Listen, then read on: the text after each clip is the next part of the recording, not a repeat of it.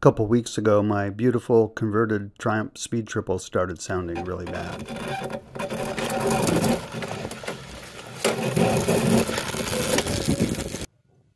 It's broken. This is the brushes set that I took out of my motor last weekend, and the technician at Mote Energy said the reason I'm having trouble is that probably some overheating issue. So as you can see, the brushes are all fully recessed into their housing, and here's one that still has some springiness left in it, but if I push it in far enough, it won't come back, and so they weren't making contact with the armature. So I bought a new set and replaced them, and it solved my problem.